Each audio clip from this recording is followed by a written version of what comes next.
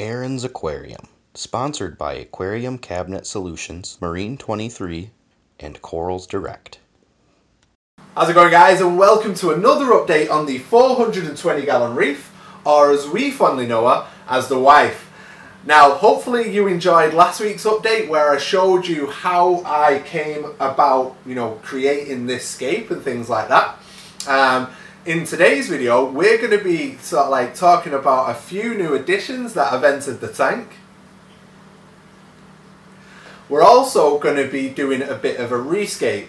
Now, I always say to people, once you've scaped your tank, don't touch it, because if you mess about in the tank, you're going to stress your fish out, which are going to cause you issues. You may cause damage to some of your corals. You may stress your fish out, which might cause them, to outbreak in white spot and things like that. But for me, that area down there just doesn't look good at all. It used to look good, and as you see in last week's video, the scape, was quite sleek. It had a nice flat area, and it looked a lot better than it actually does now. When I lost a few of the fish a couple of months ago, and I took the rest to Marine 23, I had to break that down so I could catch the fish, and it completely ruined it, and I never, built it back up to how it used to look. So in today's video, we're going to rescape that, and then we're going to talk about the new additions to the tank. And you may notice the Idris wrasse is out, but the box is still here. Stick around for that one. Shall we begin?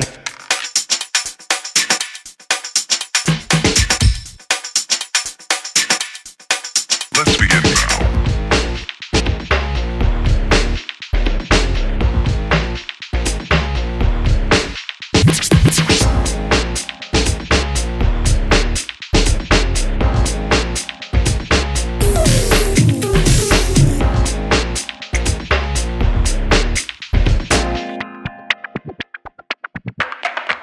Let's begin now.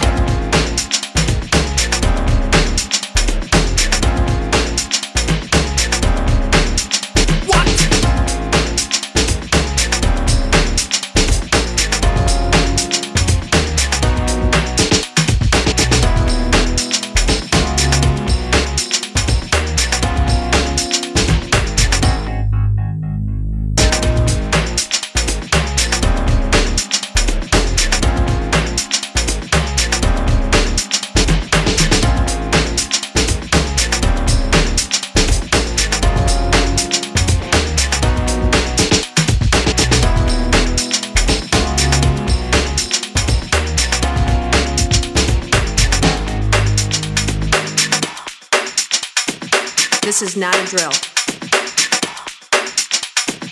Repeat, this is not a drill.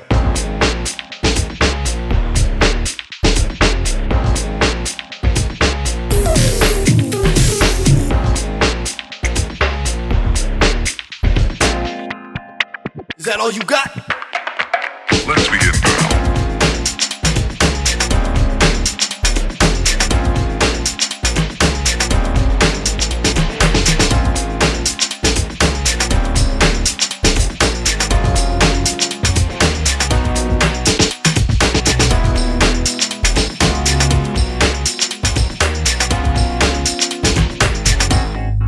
What up?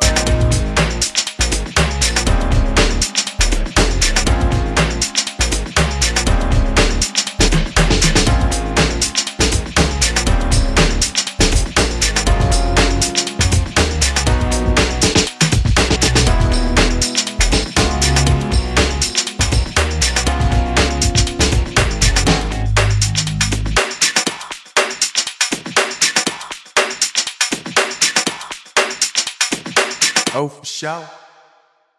So that's the rescape, all done and finished, and as you can see, there's some very subtle changes to how this rock structure looks. Now, the major changes for this rock structure are the internal networks. There's loads of different networks inside this rock structure now, so fish can go in, come out in various different locations, which gives them the ability to take up new homes and things like that, and give them that space that they need.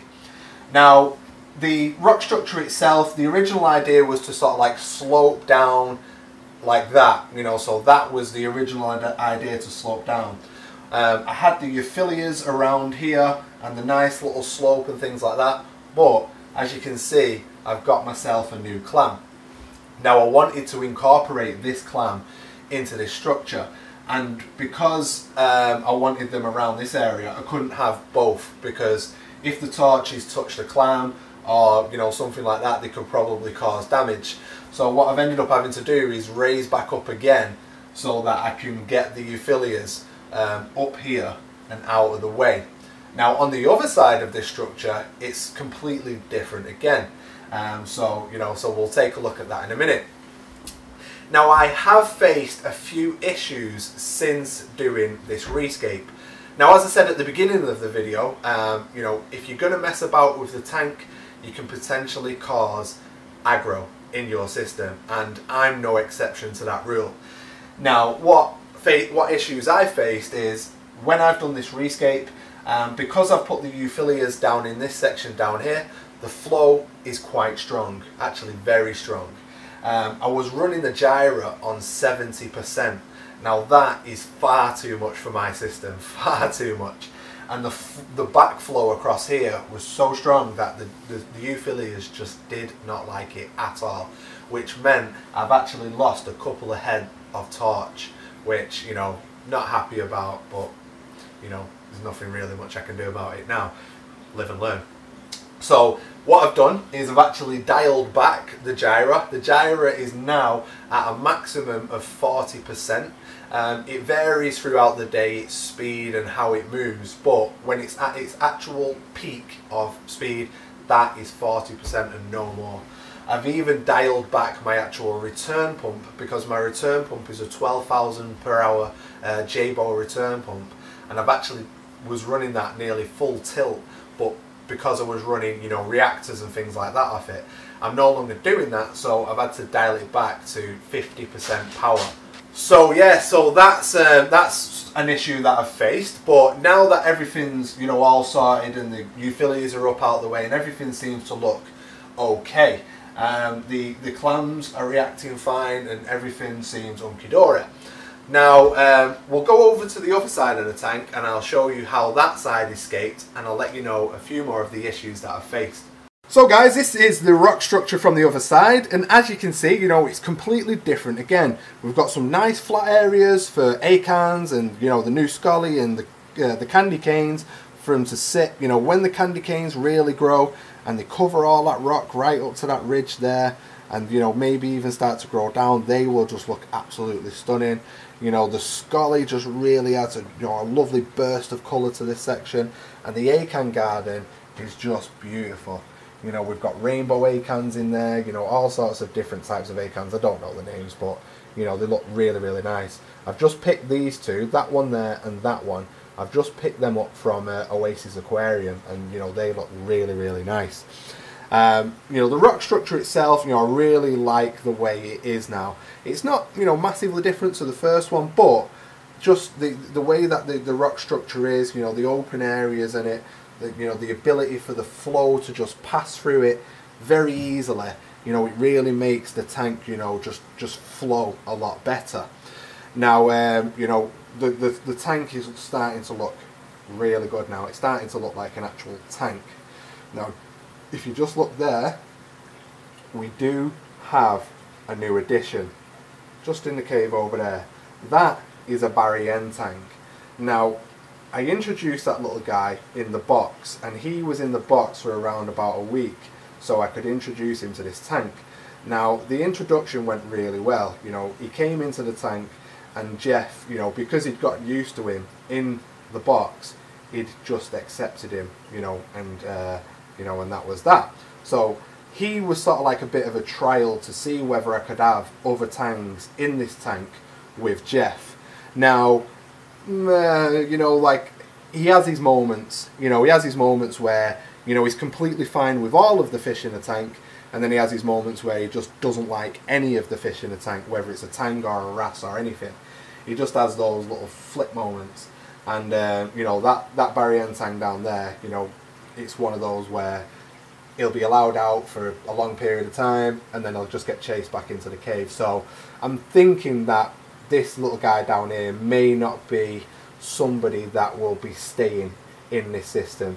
You know, he's been in here a week, he's doing okay, but you know, it might be something that he may have to move on, because he's not got a really good, you know, life in here, because he doesn't get to spend a lot of time out in the open, because it just depends on what mood Jeff's in.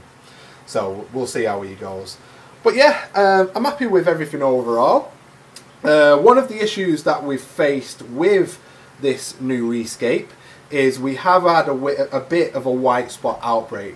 Not so much that it's caused any, you know, any fatalities or anything like that, but as you can see from Jeff, you know, he's being a bit daft, swimming around the rocks, you know, visiting the cleaner shrimp, you know, quite often, and, you know, rubbing himself. So, you know, he's not got, you know, any visual signs, you know, any bumps to his skin or anything like that, but he is clearly irritated. Something else that I've noticed as well, see if he's doing it, he's fighting his reflection. Watch. He's fighting his reflection in the glass, because I've just cleaned this glass, and he's tail slapping himself in the reflection. You know, he's really, so he's quite irritated at the moment, which also isn't helping, you know, for the white spot. So I might end up having to catch Jeff and put him in the sump and give him a bit of a timeout, just to, you know, to let the tank recover. But, you know, we'll see how we go on that. So anyway, the tank itself, still loving it, still looking good. It's getting better and better every week. You know, it's really taking shape, starting to look like a bit of a reef now. This Idris wrasse is just absolutely stunning. You know, just look at its coloration, its shape. It's so nice. It's really, really nice. So I'm really chuffed with that one. So yeah, we'll leave the reef update there. We'll get something else out for you for next week. If you've got any questions about this video, as always, stick them in the comment section below. But for now, I'll catch you all later.